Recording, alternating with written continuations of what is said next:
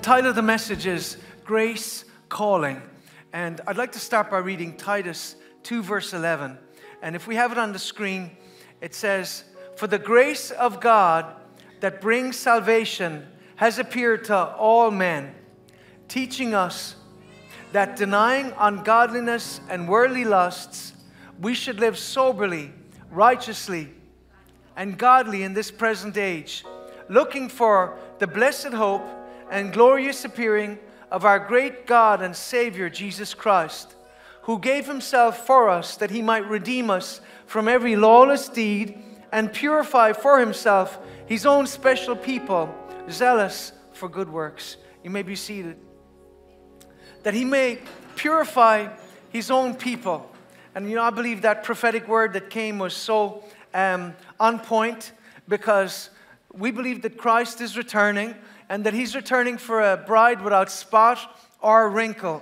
Amen. And therefore the Bible says, "Be holy, for I, the Lord your God, am holy." The title of the message is Grace Calling. And this is the thing. Grace has appeared. Have you seen it? Have you heard it? Have you responded to it?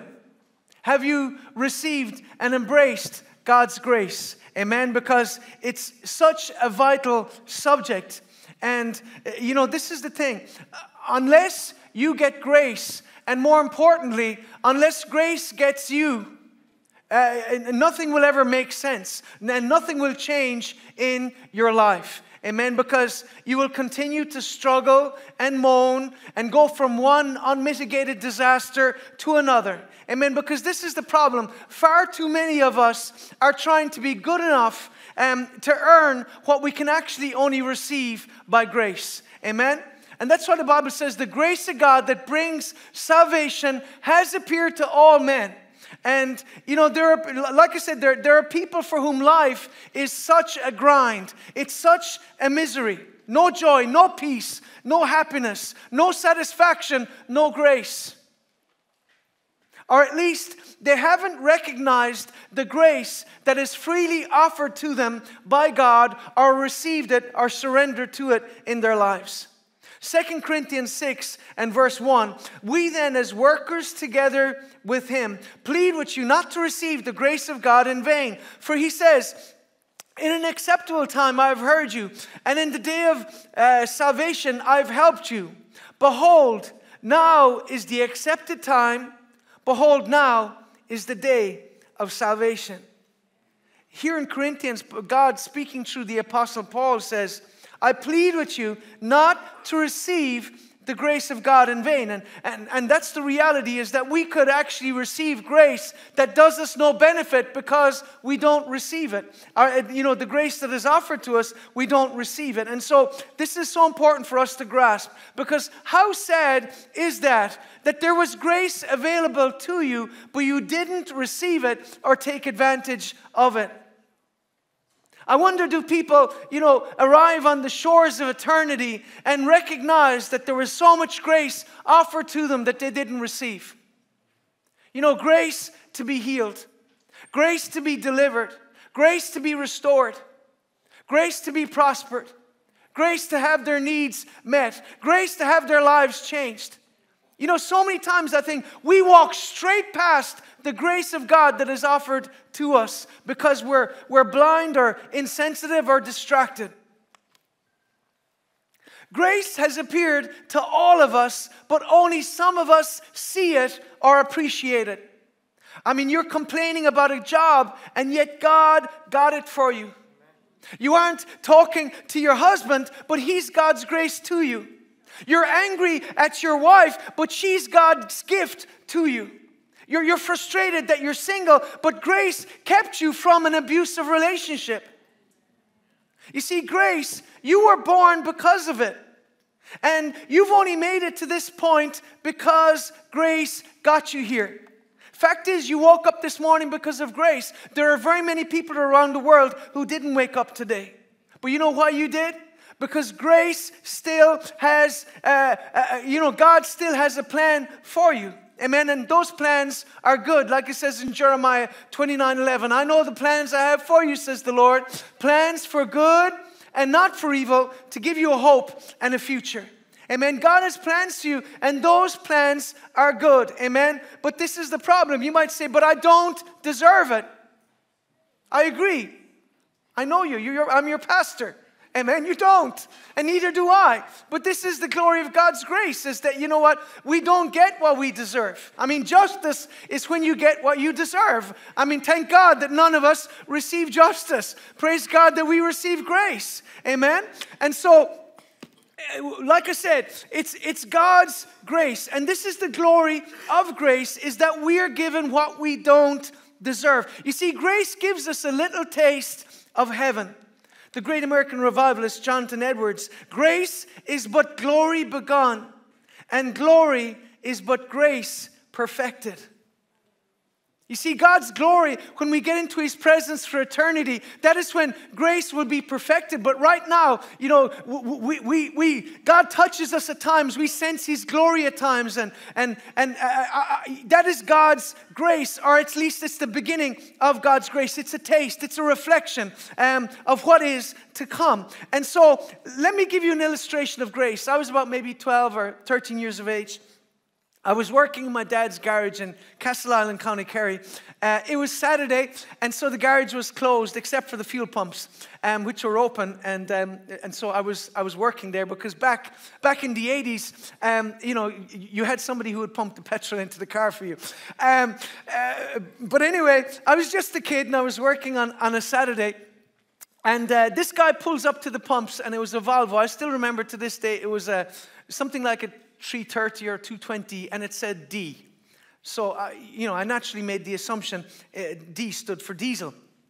But, you know, some idiot over in Sweden put a D on that because I don't know what reason. So I put diesel in this guy's car. Unfortunately, it was a petrol. And so when he tried to drive, I mean, what kind of a person puts D on the back of a car and it's petrol? I mean, anyway, engineers. So there was a big puff of smoke, and then the car died, and it made it about 3 feet away from the petrol pump. And anyway, so I was in this situation, and I panicked. Because like I said, there was this big cloud of smoke behind the car. The car wouldn't move away, and my dad had a very short fuse. At least with me. I went up to the door. I went up to the window of the car. The guy didn't really know what was going on. And I explained the situation to him. And he was from Dublin. And amazingly, this young man didn't get mad. He stayed quite calm. But obviously, we both had a problem. He needed to get back to Dublin. And his car was full of diesel. So I was in serious trouble, and I knew it. It was going to be minutes before my dad found out what I had done. And sometimes when I made him mad, he would literally do a little dance. You know, and I don't know why, but out of his 8 children, I seemed to get under his skin for some reason. Anybody ever felt like that out of your family? That I was shy and awkward and probably a little clumsy. But there was a salesman there that day. He just happened to be there. He wasn't normally there, but anyway, he came walking by Grace. I was white as a sheet, and I didn't know what to do, so I walked up to him and I quietly mentioned my problem to him while looking around on the horizon to see was my dad anywhere nearby, to see my monumental cock-up. But I didn't see my dad, Grace. I expected the salesman to be annoyed with me. I mean, there was about, 40 or odd guys working in the garage. That time it was a big garage, and, they were pretty unfiltered in how they would communicate with you. But I thought he was going to call me an idiot and whatever, but he didn't. He simply looked at me and smiled. He knew I was just a dumb kid who was green behind the ears and knew little or nothing.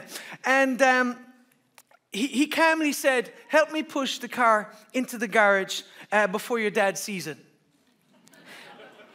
Grace. we pushed the car in over the pit. Back then, there weren't lifts for the cars. There were things called pits. They were the equivalent of a grave made of concrete. You would, push the car over these wooden planks. And if you got it wrong, the car would fall in. I actually did that one day. I was driving the car and I drove into the pit.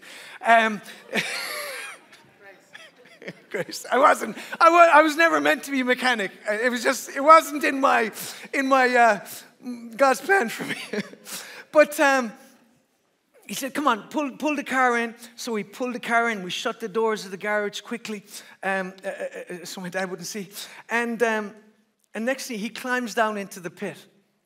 And it's difficult for me to explain, what a pit exactly was. But back then, the mechanics would be under the pit. Your head was about here above the ground, under the car. And back then, there was no extraction systems.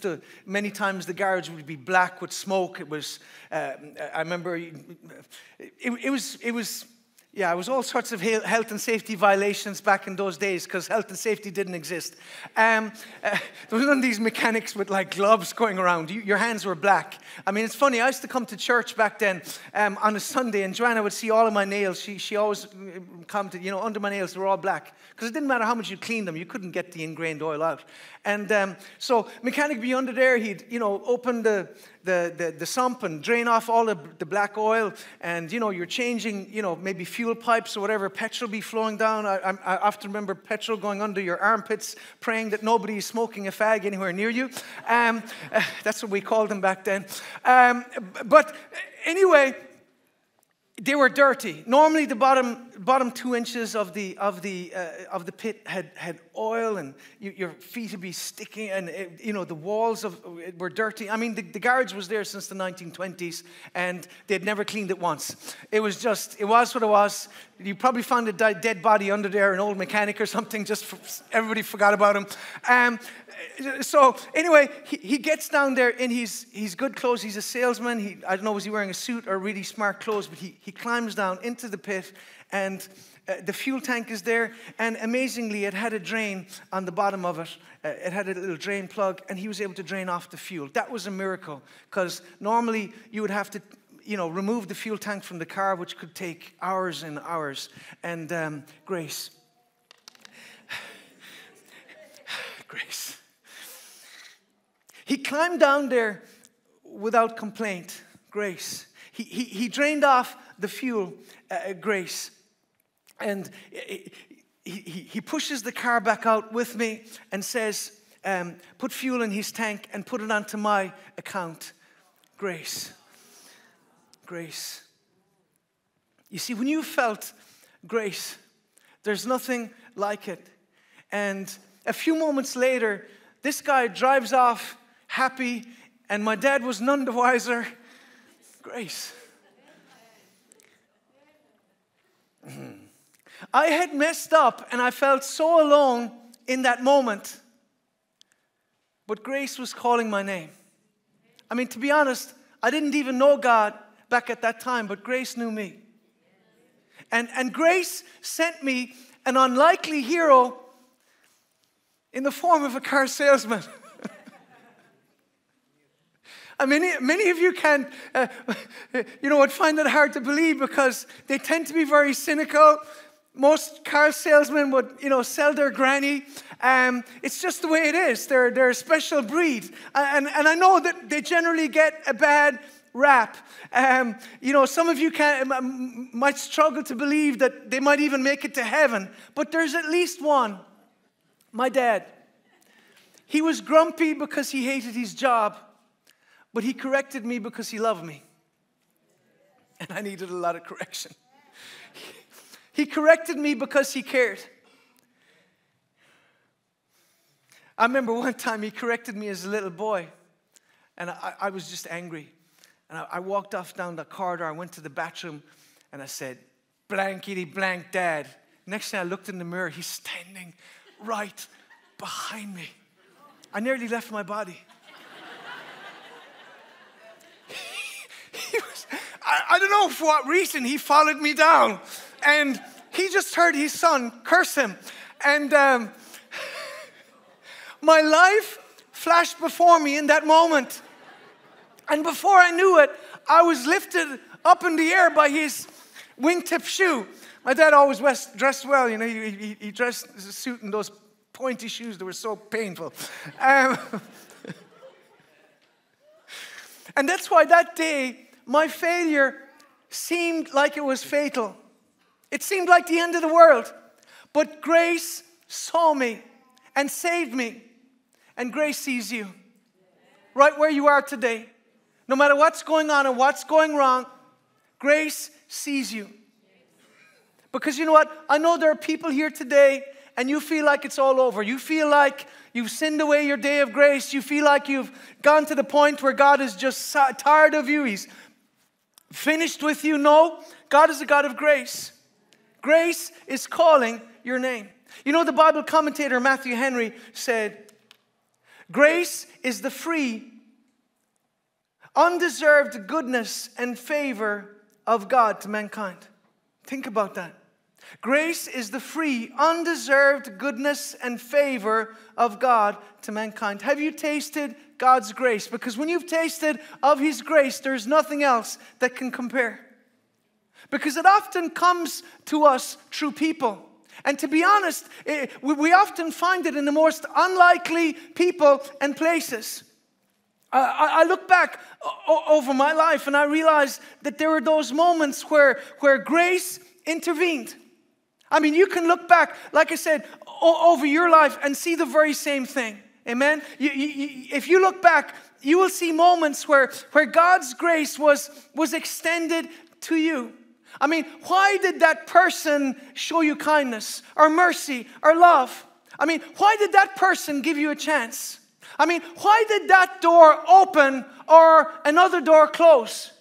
Because, you know, we need to be just as grateful for the doors that closed as well as the doors that opened. Grace. You know, I answered the call of God to go to Bible school in Texas. Broke my dad's heart to say I was not going to be taking over the garage. And I came back from Bible school in July, and I married my sweetheart, Joanna, in August. And I needed a job. And I'm forever grateful to Joanna's parents that they left me marry her without a job. I mean, what were they thinking? I had no job. Anyway, I got a job in the motor trade, and I was let go after about 9 months. And then for a while I worked part-time as a youth pastor. I worked in the Christian school, but teaching really wasn't for me, at least teaching little kids. I really needed a job, and I went for an interview with an insurance company. And you know, we were at the stage where I really needed a good job with a good income to provide for Joanna. And I remember doing the interview, and I came home, and Joanna said, "How did the interview go?" And I says, "Well, I don't think I got the job, but I think the guy was a Christian. There was something in his eyes." And would you believe it? I got the job. And so I was working in the office with this man who was my boss, Andy McLean. He was from Belfast, and a wonderful man. We were very different background. He came from a Protestant Unionist background. I came from Kerry, from a Catholic background. And really it was such an education for me, because I'd grown up as a kid watching the TV, and you know, I grew up during the Troubles. And the only Unionist I really knew was Ian Paisley. And so I guess I had this kind of prejudice towards people from Northern Ireland, and I just had this assumption that they were all like that. And so it really shocked me to discover this man had a great sense of humor, and just a very, very kind man. He went to the Metropolitan Church in Belfast, and we grew to be great friends. I mean, he spent much of his time walking around being quite puzzled, because it's interesting. In some ways, Ireland and Great Britain are very similar culturally, and in other ways, we're like planets apart, you know. And so it was a really nice experience working with this man. He loved Jesus with all of his heart, and you know, he gave me my first break. That was grace, because it was grace that opened the door through this man. But I remember a couple of years down the road, there was a promotion available where I wouldn't be working in the office. I would be working on the road. I'd be getting a company car. It was a great job, and I really wanted the job, and he wanted me to get the job. And so it was just funny. He's dead now, about 10 years, but he was a very, very particular, exact person. He was a man of great integrity and honor, but he actually gave me a little gentle direction regarding to the questions that he would be asking me. And let me just put it that way. He advised me on possible questions that would come up in the interview for this job.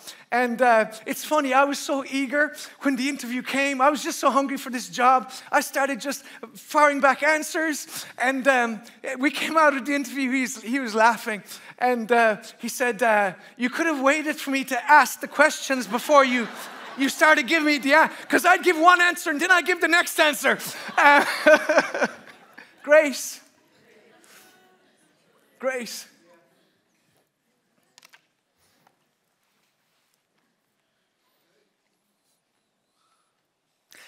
When you have someone on your side, it makes all the difference.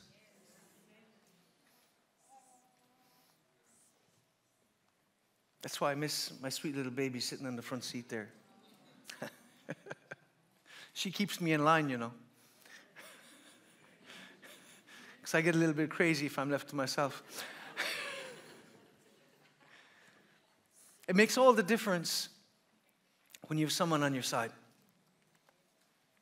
Let me tell you something today.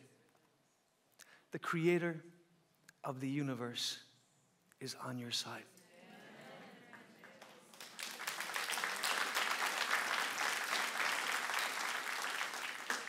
Not because you deserve it, not because you're good enough, but because of grace. Grace. That's why Romans 8:31. What shall we say to these things? If God be for us, who can be against us? So quit fixating on, I didn't do this and I didn't do that and I did this in my past and this is against me, that's against me. If God be for you, who can be against you? Because once you have felt His grace, nothing else will satisfy you. Did you know that grace is looking for you? It's calling your name if only you will listen. Because ultimately we all have a common problem. In spite of our education, location, age, gender, color, ethnicity, or ability, we're sinners. And our sin separates us from God. And it says, you are guilty. Romans 3:23. For all have sinned and fallen short of the glory of God, being justified by His grace. Too many times we only quote the first part of that verse. All of us have sinned and fallen short of the glory of God. Yes, absolutely. But it doesn't end there. Being justified freely by His grace through the redemption that is in Christ Jesus. You see, sin condemned us, but grace called us and justified us and cleansed us.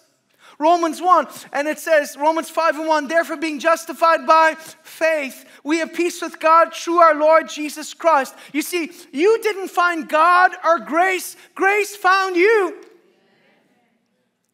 Through Christ, God's glorious grace has appeared, and it's calling your name. Because the cross stands as an eternal symbol of God's grace to sinful men. John 3:16, for God so loved the world that He gave His only Son, that whoever believes in Him should not perish, but have everlasting life. You see, I look at the cross and I'm reminded that I matter. I look at the cross and I'm reminded that I am loved. I look at the cross and I hear grace calling my name. Have you heard the sweet, sweet sound of God's grace? Grace that looks beyond who you are and where you are and what you have done and where you have been. Grace that cleanses the sinner, pardons the guilty, and sets the captives free. You know, John Newton was one such man. He was a man who had led a sinful life. He had been a captain of slave ships and invested in the slave trade. I mean, ironically, he had even been enslaved for a time in Sierra Leone in West Africa. And he was only set free because his father paid a ship's captain to go and get him. But one fateful night, this man was caught in a terrible storm off the Donegal coast. And it looked like the ship was about to sink. And so he cried out to God for mercy. It seemed like the ship would be lost and all who were on it. But suddenly the storm just abated because God said, "Peace, be still." Grace. Grace. I mean, he had called on God even as a man who dealt in human suffering and misery. And yet God had mercy on him and spared his life. Psalm 34 and verse 4, "I sought the Lord and he heard me and delivered me from all of my fears. They looked to him and were radiant, and their faces were not ashamed. This poor man cried out, and the Lord heard him and saved him out of all of his troubles. The angel of the Lord encamps all around those who fear him and delivers them. Oh, taste and see that the Lord is good. Blessed is the man who trusts in him." The New Living. "I prayed to the Lord, and he answered me, and he freed me from all my fears. Those who look to him for help will be radiant with joy. No shadow of shame will darken their faces. In my desperation I prayed, and the Lord listened. He saved me from all of my troubles." In my desperation I prayed, and the Lord listened. How many of you know God is listening to you? Grace.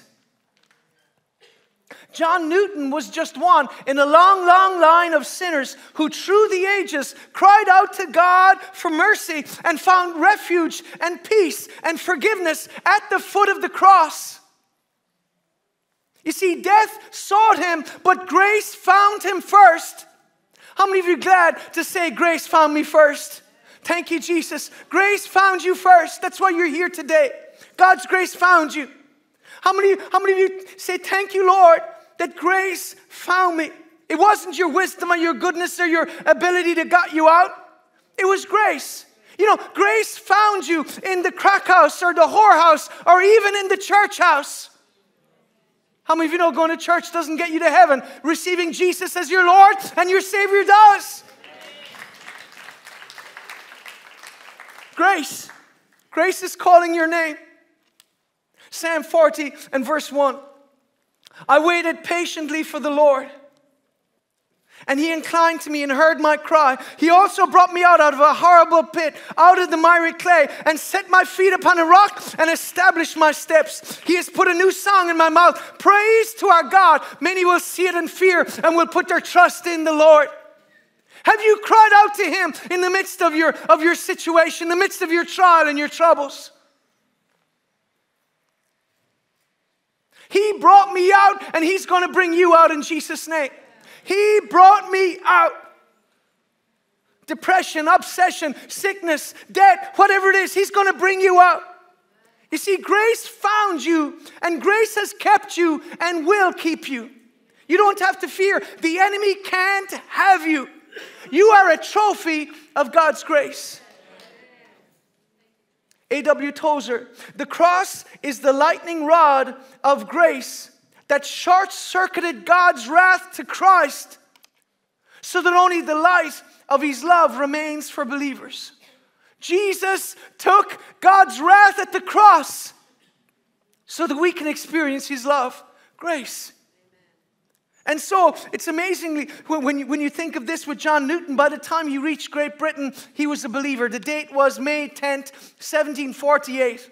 A date he marked for the rest of his life. And yet, when you read his story and consider how many men and women, had been taken from their families and all that they loved and held dear to be sold as slaves on foreign shores, condemned to a life of servitude and misery and hopelessness. I mean, was he actually deserving of forgiveness? No. But were you? Were any of us? No. That's what grace is. Grace is God's undeserved favor. And so, in the midst of the storm, in spite of his sin, this man heard grace calling his name.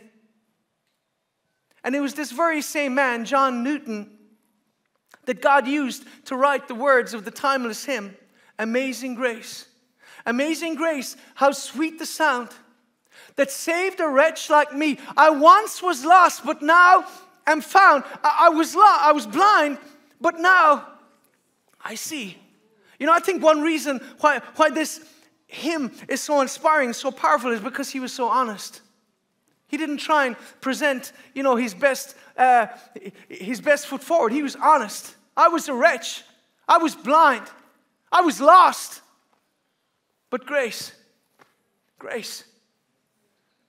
And this man became a preacher and spoke against the slave trade. And a young British MP by the name of William Wilberforce, who recently had been saved, came to him because he was considering leaving politics, because he was having a crisis of conscience, because he was disillusioned. But Newton encouraged Wilberforce to remain in Parliament and serve God where he was.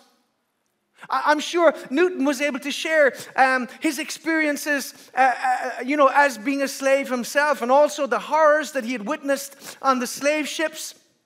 And it's interesting that it was this very same William Wilberforce who eventually succeeded in having slavery banned in the British Empire.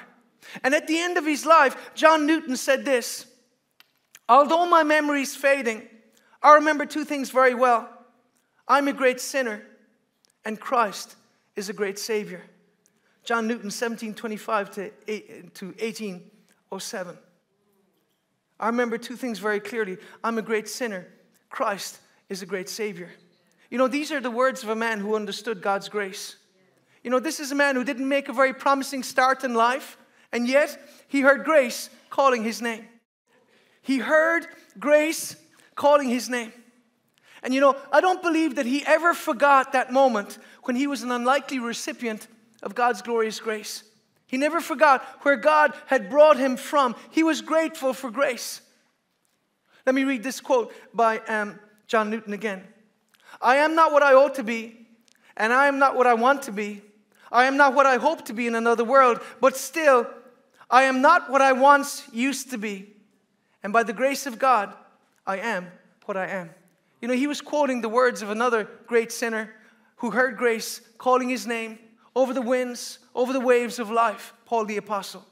1 Corinthians 15:9, and it says, for I'm the least of the apostles and do not deserve to be called an apostle because I persecuted the church of God. But by the grace of God, I am what I am, and his grace to me was not without effect. No, I worked harder than all of them, and yet not I, but the grace of God that was with me. Whether then it was I or they, this is what we preach and this is what you believed. Paul said, by the grace of God, I am what I am. And we can infer from this, therefore, that we can never be what we're called to be without grace. And that's why Christians who spend their life wrapped up in religion and legalism, trying to save themselves, trying to improve themselves, trying to do it in their strength, will invariably fail.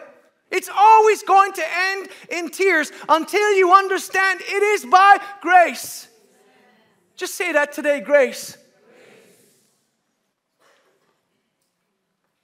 Turn to your husband and say, grace. Grace. Give him a grace card today in Jesus' name. Today we read the words and sing the songs of men and women who through the ages heard grace calling their names. Never judge a book by its cover, nor judge a man or a woman by their past, because who knows what God may yet do in their lives by grace. Amen? Because, hey, that's a good place to say amen. Because as they say, while every saint has a past, every sinner has a future because of grace. And so grace calls us, and I'm just going to deal with the first point today. That was just my introduction. Grace calls us to salvation. Titus 2:11, let me read it again from the New Living. For the grace of God has been revealed, bringing salvation to all people. What does grace bring? Salvation. the Berean Bible. For the grace of God has appeared, bringing salvation to everyone. You see, it's for everyone. Will everyone receive salvation? Sadly, no. But the grace of God is offered to all mankind, young and old, male and female, Jew and Greek, rich and poor, black and white, east and west. It's for everyone. Luke 3:6. And all flesh shall see the salvation of God. Romans 10:13. For whoever will call in the name of the Lord will be saved. You see, grace is for all people. And we are the vessels that God uses to bring His gospel of grace to a lost and a broken mankind. That's our calling. And this is the glory of the gospel. Forgiveness is offered to all. And you know what? In an age where lies and propaganda and all sorts of deception prevail in our world, it's important for us to understand that God's grace is what keeps us in Jesus' name. Because, at a time where you can be subjected to trial by social media and, you're guilty until proven innocent, and thereby you're subjected to ridicule, censure, and promptly canceled forever and ever and ever, we see the radical difference with Christ. Jesus is so different. The world doesn't understand grace. That's why they get all self-righteous about certain people. But it's a selective self-righteousness.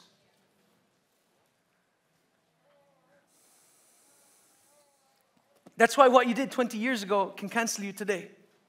But this is the reality. You can never be woke enough or self-righteous enough for so-called liberals, because they're anything but liberal. But grace calls us to a new beginning. 2 Corinthians 5:17. If any man is in Christ, he is a new creature. All things have passed away. Behold, all things have become new.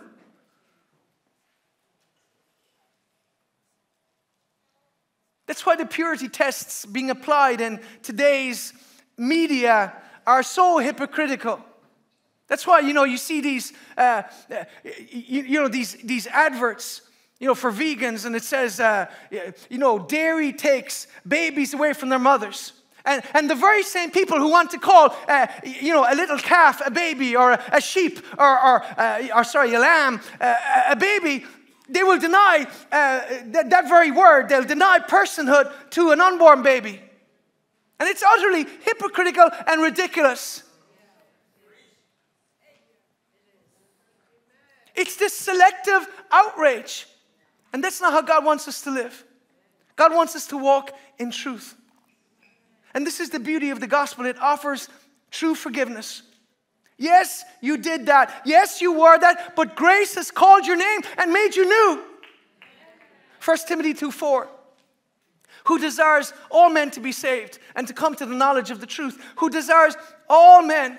All, not some. God loves and values everyone. And you know what? In a world that's becoming increasingly divided and polarized, where we're seeing a small group of globalist elites seeking to subjugate, manipulate, and ultimately dominate and control all of mankind, we see that God desires us to know Him and to be free. He loves the lowliest and the least, and this is why they will fail. The WEF, the WHO, the UN, whatever name you want to throw out there, Soros, Gates, whoever, they're going to fail because God loves people. God loves people. Amen? Hallelujah. And He wants us to be free. Glory to Jesus. And they're going to be relegated to the dustbin of history along with a long line of dictators and liars and despots and evil men and women who served Satan's purposes. They cannot prevail. They cannot prevail because God loves people. That's why I'm not afraid. Amen? That'd be a good place to say amen. Some of you saying, I have no idea what you're talking about, Pastor. That's okay. Just don't take the chip. Don't take the mark of the beast. This is great. I don't have to carry my wallet. Anyway, okay. This is the beauty of the gospel. It places value on everyone. Because we're all made in God's image. Genesis 1:27, God made male and female in the image of God. That's it. That's why Satan wants to erase that image by trying to make men like women, make women like men. And that's the problem with androgyny. Ultimately, is if we're all like each other, that chemistry, that attraction that exists between male and female will no longer exist. You know, so many of the agendas really are ultimately about depopulation. You know, closing farms, it's not about saving the environment. It's about, you know, deliberately fermenting famines. You know, because if people are hungry, it's easy to control them. Easy to control them. Call me old-fashioned, but I like having food to eat. Amen. Anyway, this is the problem. Because globalists, and I use that term loosely, are really no different to those who went before them, communists, socialists, Islamists, even Western imperialists. You know, European nations, some European nations acquired great wealth from nations they conquered, plundering their natural resources, oppressing their native populations. And, you know, it's a reality, it happened. But this is the thing we need to understand. Those who did it often used ideas like eugenics and social Darwinism to justify their actions. And you know, it's not people try to remove all nuance from that. You know, the reality is the same way as God used the Roman Empire to bring the gospel through the world. You look historically, many of these empires, you know, they opened the door for the gospel to go to the nations. It doesn't justify what they did. It just simply says, you know, God is able to, what the enemy meant for evil, God is able to turn to good. Amen? But, you know, eugenics is the racist mother of the modern abortion movement. You look into the origins of the abortion movement, and it's rooted in eugenics. You know, the founder of Planned Parenthood in the USA was Margaret Sanger, and she was a radical eugenicist. She referred to black people as weeds and believed that so-called defective races needed to be exterminated. Social Darwinism is the belief in the survival of the fittest, and it's this unbiblical idea that certain people are superior to others. And it was the very opposite of what Martin Luther King Jr. spoke about when he spoke about his children being judged by the quality of their character rather than the color of their skin. And if you look historically, you know, social Darwinism has been used to justify all kinds of evil over the last 150 years. Racism, ethnic cleansing, imperialism, even the mass murder of millions of innocent Jewish men, women, and children by the Nazis. You know, on Twitter, you know, the Auschwitz Museum, they release pictures every day of these beautiful little children, you know, taken from Belgium, taken from France, taken from various parts of Europe, just little toddlers, you know, with their little dollies or their, you know, and their short pants or their, just such beautiful little children, just taken away. And it talks about the date they were taken to Auschwitz and then put into a gas chamber and killed. I mean, it's absolutely terrible. And this is the danger I see our society right now. The more disconnected we become from biblical truth and objective truth, you know, we will end up in that place again. We will end up in that place where terrible, evil things will happen, because this is the reality. Education is not man's salvation. Jesus said you must be born again. The Nazis were highly educated, and yet they did these evil things. They, like I said, 6 million, men, women, and children. But this is the thing. Nazis embraced eugenics as a core principle, as a core belief, and executed millions of Jews, gypsies, homosexuals, mentally and physically disabled people because they saw them as being less than. So this idea, and right now our society, Ireland, we're doing it. We're deciding, you know, you don't want the baby, just get rid of it. It's just a piece of tissue. What you're doing, it's demonic and it's evil, and we need to be on our face in prayer and repentance. Because I believe, you know, I've no doubt that there are those who sought to justify the Irish famine as a manifestation of survival of the fittest, social Darwinism. You know, the Irish were an inferior race, destined for extinction. Therefore, what was happening was simply the thinning of the herd. I mean, over 1 million people starved to death on this island. Millions of others fled to the States. And I don't think we should forget the lessons of history, because those who, as the saying goes, those who forget the lessons of history are destined to repeat them. And, you know, I don't blame the British per se for what happened. I think we've, you know, made a religion out of blaming the British for everything. But in many respects, you know, I would blame much of what happened, I believe, for the dangerous ideas that they were embracing at the time. These ideas of survival of the fittest. But you see, the Bible, however, teaches the tremendous value and significance of every human life. Lives that are made in God's image. Do you know that you're made in God's image?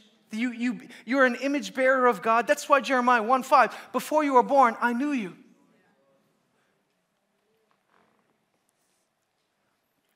Before you were born, I knew you. That's God's grace. Before you could stand up for yourself, before you could explain yourself, or before you could justify yourself, or offer anything to anyone, God saw you right there in your mother's womb. Before I formed you in the womb, I knew you. Before you were born, I sanctified you and I ordained you to be a prophet to the nations.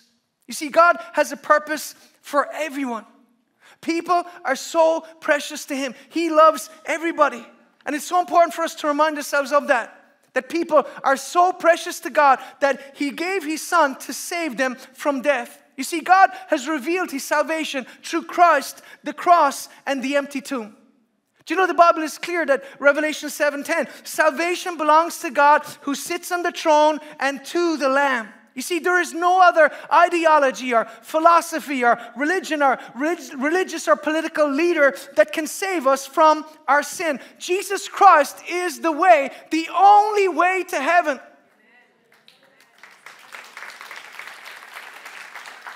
John 14:6, Jesus answered, I'm the way, the truth, and the life. No one comes to the Father except through me.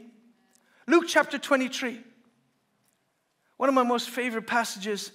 And when they had come to the place called Calvary, there they crucified Him and the criminals, one on the right hand and the other on the left. And Jesus said, Father, forgive them, for they do not know what they do. And they divided His garments and cast lots. And the people stood there looking on, but even the rulers with them sneered, saying, He saved others, let Him save Himself, if He is the Christ, the chosen of God. The soldiers also mocked Him, coming and offering Him sour wine, and saying, If you are the King of the Jews, save yourself. And an inscription also was written over Him in letters of Greek, Latin, and Hebrew, This is the King of the Jews. Then one of the criminals who were hanged blasphemed Him, saying, If you are the Christ, save yourself and us. But the other answering rebuked Him, saying, Do you not even fear God, seeing that you are under the same condemnation? And we indeed justly, for we received the due reward of our deeds. But this man has done nothing wrong. And then he said to Jesus, Lord, remember me when you come into your kingdom. And Jesus said to him, Assuredly I say to you, today you will be with me in paradise. Grace. Grace. Grace. Grace. Christ on the cross cried out, Father, forgive them. He could have cried out for vengeance, but He didn't. He could have cried out for God's wrath. He didn't. He could have cried out for God to send down fire from heaven like they did in Sodom and Gomorrah, but He didn't.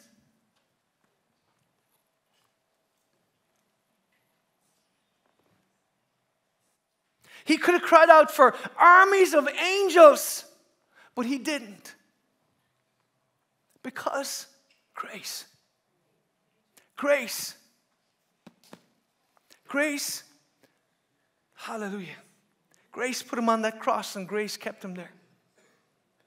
And He even prayed for mercy for the very men who stood there mocking Him and rejecting Him as He hung there on the cross in their place. You know, Matthew chapter 27, as the worship group come forward. Matthew 27 and verse 44. Even the robbers who were crucified with Him reviled Him with the same thing. Can you imagine that they were dying, and even with their dying breath, they're cursing Him, they're mocking Him, they're rejecting Him. Mark 15 and verse 32. Likewise, the chief priests also, mocking among themselves, that the scribes said, He saved others, Himself He cannot save. Let the Christ, the King of Israel, descend now from the cross, that we may see and believe. Even those who are crucified with Him reviled Him. It's interesting, it recounts how the criminals were mocking Jesus, and yet Luke, seems to give a different version and says one believed. You see, none of the Gospels say that only 2 others were crucified that particular day. There may have been more earlier that day or the day before, I don't know. But I personally believe that in the Gospel of Luke, the man who called on Christ was the same man who earlier had condemned and mocked Christ. But I believe that in his final moments, he was convicted of his sin. But either way, whether it was this man or another, either way, this hardened criminal, in the final moments of his sordid life,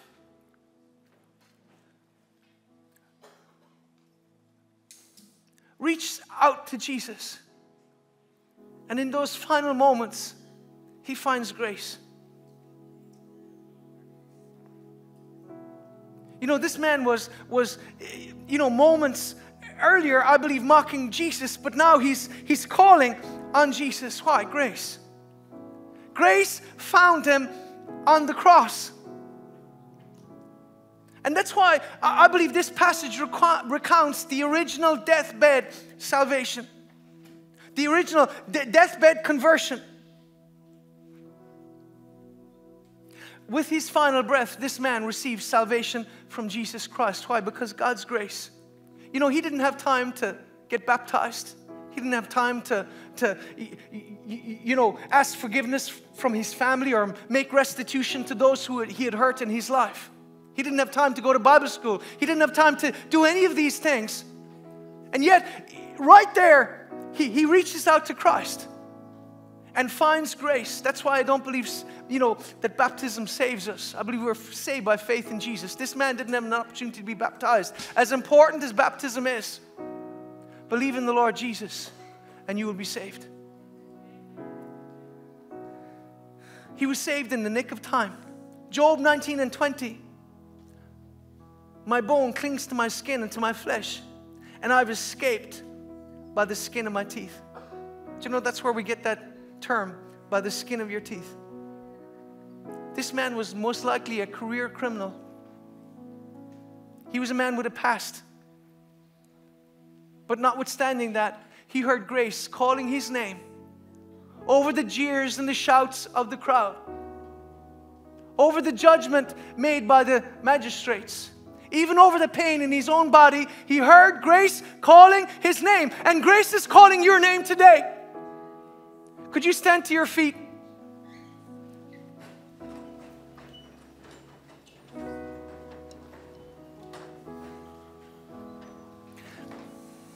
He heard grace calling his name, saying, I want you, even you.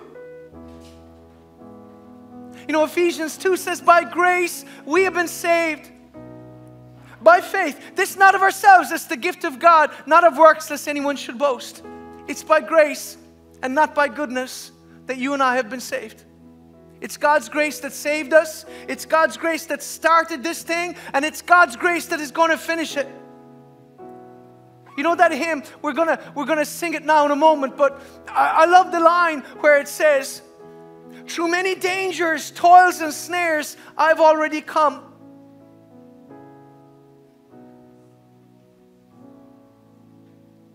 You've come through a lot of things in your life. Some of you should be dead, and many of your friends are. You should have overdosed, or you should have taken your life, or you should have, died in a car crash, or any of these other things that Satan had planned for you. But grace stepped in. Grace stepped in and said, no.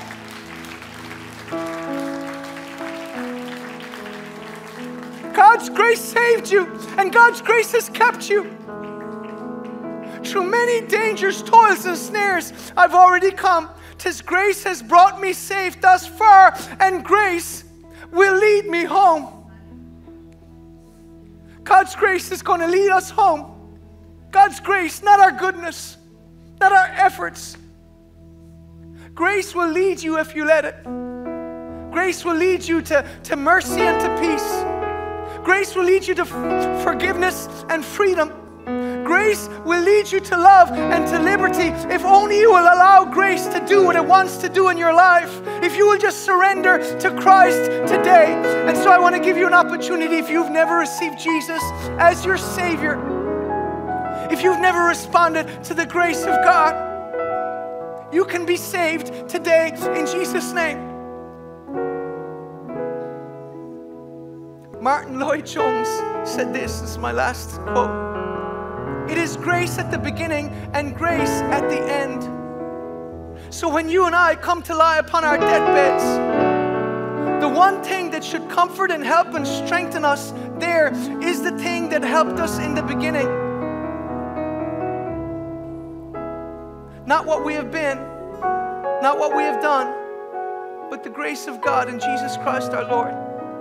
The Christian life starts at grace. It must continue with grace. It ends with grace. Grace, wondrous grace.